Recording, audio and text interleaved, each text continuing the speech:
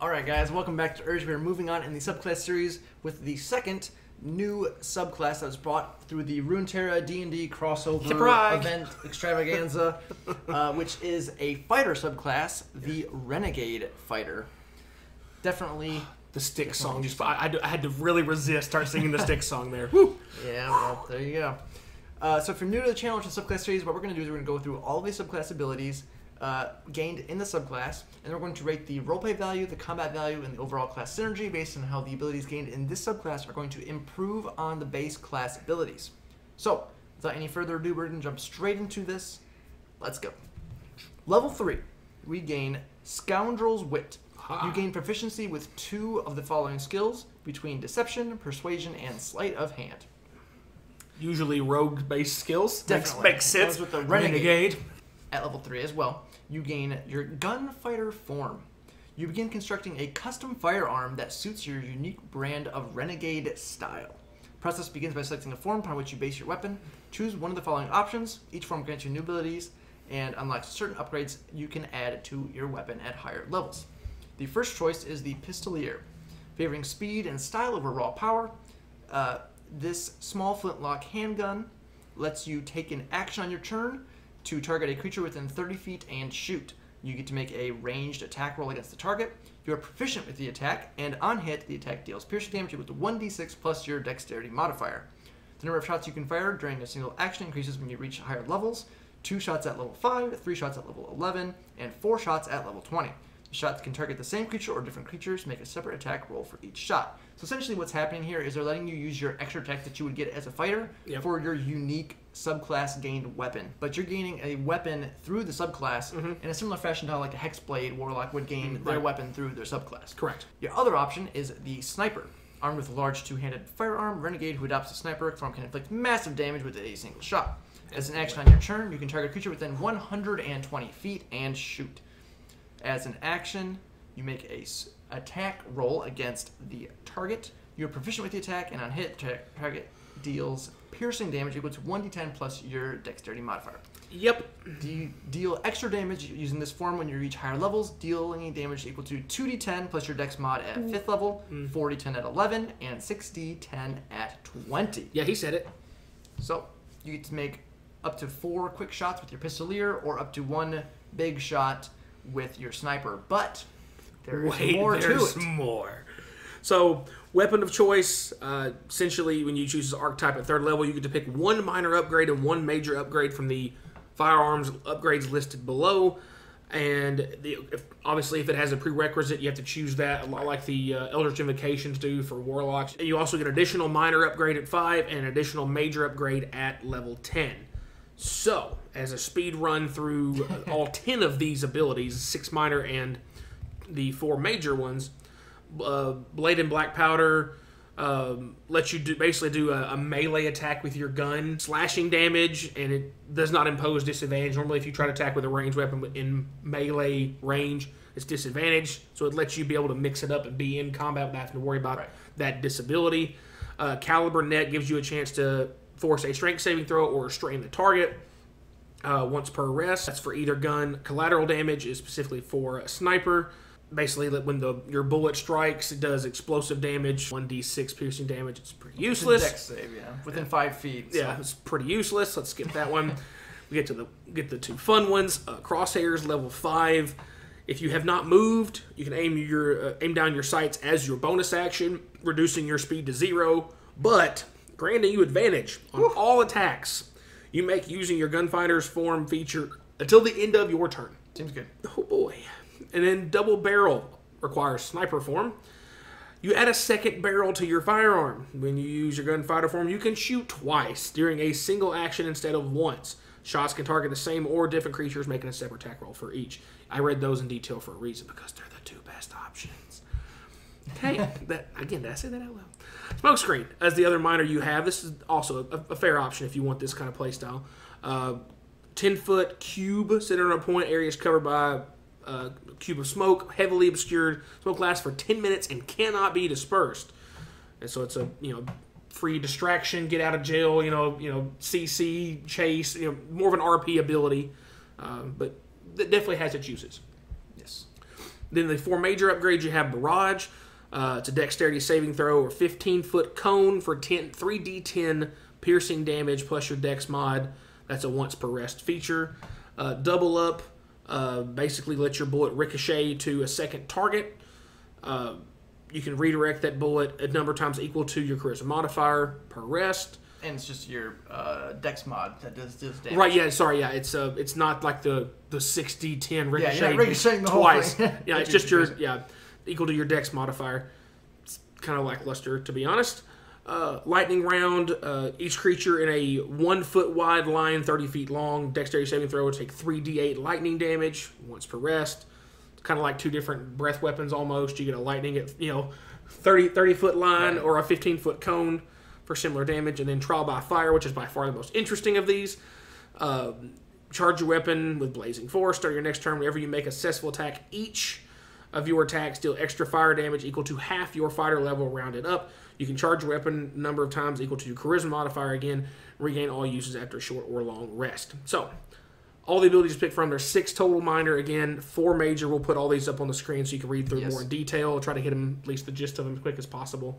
But again, with these, interesting that the ones that require uses are based on your charisma, which normally a fighter would not be dipping into with any significance unless they truly wanted to play that RP side of their character. At level 7, we have a Cunning Shot. You basically deal damage with your firearm. It ignores resistances and immunities. So basically, this is going to help you not have to worry about getting a magical weapon. Right. Just because the weapon gain is part of the subclass. Right. So this is just letting it basically get the magical properties essentially, because a lot of creatures get to the point where they're immune or resistant to if you do your trial by fire does fire damage, if they happen to resist fire damage, it will ignore that as well as part of your ability.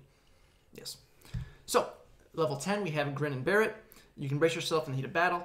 When you use your second wind feature, you gain +1 bonus to your AC, and your movement speed increases by 10 feet until the start of your next turn. So just a nice little way to buff up your second wind ability, get you a little bit more survivability out there in the battlefield. Right gun for the job at level 15. Your skill with a firearm can adapt to any situation. When you finish a long rest, you can replace any of your firearm upgrades with a different one. Though you cannot have more than 2 major upgrades equipped at a time, you must still meet the prerequisite of an upgrade in order to benefit from it. So this lets you just change your guns around every day, depending on the situation or whatever might be coming up during that day. Just get some more options and more readily available for each situation. And your final ability is Light 'em Up at level 18. As a bonus action, you can either throw or set down a small explosive. If thrown, the explosive has a range of 30 feet and detonates immediately on impact. The explosive can be detonated remotely if placed from up to 60 feet away as another bonus action. So you could set it on your turn, move away, hide, or whatever, and then boop, on the next turn blow it up. It is a 15-foot radius. Dexterity saving throw to take 12d6 force damage on a failure or half as much on a successful throw. And the DC for this is equal to your firearm upgrade DC. And this is a once per short or long rest ability. So it's 12d6 once per rest, which is not a bad amount of damage to get once per rest of either type. Yeah, especially when it's considered force damage, which is most likely not going to be resisted. Correct. So definitely very interesting. But with that is going to be all of the abilities and options that you gain from this subclass. So we'll move straight on into the rating section of the video. First up, we have the roleplay value, and again, asterisks, as always. When we talk about the roleplay value, we're talking about interacting with the world, interacting with NPCs, non-combat encounters, avoiding combat, things like that. We're already anticipating you going to be acting out your fantasy, lore, history, background, all those great things, acting out your abilities and everything. So what we're only looking at here for the score is the abilities gained in the subclass. So we're looking at the mechanics of how these abilities are going to help you in non-combat scenarios, non-initiative rolling encounters, essentially. Right. So that being said, there's not a whole lot going on here that is non-combat related. Yes, you're going to gain some proficiencies with some skills, which is always great. You're going to gain some minor upgrade options, such as your net or your smoke screen, which are going to give you some potentially RP options. But other than that, most everything is focused on the combat side of things. So we went with just a 2 out of 5 on here, just because this class is very much more focused on the combat side of things. With the combat side of things, and again, if it's not focused on one side, guys, guess what? It's focused on the other 9 times out of 10, and here we are. You get 2 different forms to pick from, which I think is interesting. I like versatility, as you guys who watch us regularly would know, But sometimes with the loss of versatility is you do lose some lethality. Look at me with my league terms. Getting there. Ha! I'm an animal. Pistolier, you getting to shoot multiple times. You know, if you can pick the choice for blade and black powder to be in melee, kind of be like this mixed range melee, mid range. You know, interesting spot, because that's something that's really a space that doesn't happen a lot in D&D. Usually you're in it or you're way the far out of there. Yeah. You know, so that would allow you to occupy a space that probably isn't used as much. Of course, the big stick, if you really want to just delete single targets, mercy heavens, picking the sniper choice. Like I think as far as flavor goes, the Pistolier is more interesting for the reasons I've already said. But as raw damage output goes, being by level 11, just to be able to pop 4d10 per turn with a shot is great. Yes, it's only one attack per turn, but look, let me give you some free help with that. By taking that level 5, you get crosshairs where you can just choose to not move and get advantage on your attack. You sacrificed your bonus action. As a fighter, you don't have a lot of uses for your bonus action anyway. Second wind's about it. Yeah, exactly. And being a fighter, you have this thing called action surge. So you could fire 2 shots, action surge, fire 2 more. Hey guys, for the math peoples here, that's 16d10 damage in a turn, assuming you don't crit. Yeah, if you're taking the upgrades, let you shoot twice with the sniper. Because are you not going to do that? Right. Also, there's something called sharpshooter. There's also a thing called sharpshooter, which we discussed before. So you get advantage with your attacks, and then you get sharpshooter. Yeah. And then you're dealing 40-10, or if you make it to level 20, which great for you if you're doing 60-10 with advantage. But like, there are some, besides just the raw damage output from the sniper build there, Caliber Net will let you restrain things. Right. You know, if you wanted to, somebody try to run away from you, can try to shoot them down there. Probably my biggest thing that holds me back here from giving us a higher score than what we have is, to me, the major firearm upgrades really just aren't that good. Which you're going to have to dip into charisma because of it's what your firearm upgrade DC is based around. Right. Trial by Fire is probably the best option for sniper, but it's much better even for Pistolier because you're getting more shots, therefore getting more of that fire damage in burst rounds. So we went with a 4.5. 4. Did we say 4 on this? I don't forgot. Yeah, I don't know. The more we talk about it, the more I think. I think we went with a 4. We're gonna say 4. Once you hit level 11 is when it starts pumping up. Right. It's kind of like the artillerist artificer. Once you're able to get that second gun up there, you start getting a little silly with the amount of damage you can put out. This becomes the same thing. Once you hit that 11, it's a huge jump from 2d10 to 4d10 damage with each shot. You're doubling the amount of damage output you can do per turn, which is a little fun. Yeah. The other abilities are a little more on the lackluster side of things. I mean, Cunning Shot is very important because if you don't have that late game, it's going to destroy the amount of damage you could do. Right. Grin and Barrett, just giving you an extra DC, extra 10 movement feet is fine. Right gun for the job is helpful because it does let you switch from day to day, but all 3 of those abilities are probably not going to be ones you're just super excited to make use of. Yeah, I think that's what's really holding it back is the other abilities. I mean, your weapon itself with the whole class is built around is pretty strong. Yep. But the thing that brings it down to a 4, I think is what we're talking about, is what actually brings it down to a 4 is these other abilities in the subclass. There's not much else. Like you are really good at doing that gun thing very well. That's pretty much it. You shoot a lot. You do what fighters do. You shoot a lot. Lastly, we have the overall class synergy. I mean, we kind of did this with this subclass as well. It's kind of overlapped a little bit, I feel like. With the charisma, definitely has some issues. Some of the abilities, I mean, you get your second wind bonus, where you get your bonus AC and movement speed, which is it's fine. Second wind is a great ability, and some of the options you get with your upgrades are pretty solid. But again, being centered around charisma makes it a little bit awkward, just because it kind of makes you rethink your whole character build from the beginning. Yeah. Trying to dip some into charisma without making it completely useless. Because if you get some of these abilities and you can use them once, it makes it definitely a lot worse. So you probably want to have 14, 16 in your charisma. It's definitely going to change how you build your character. Sure. So with that, we went with a 3 out of 5 for the synergy, just because there's a little bit of wonkiness on there with the charisma, but overall it's pretty solid and does synergize with some of your other abilities. Right.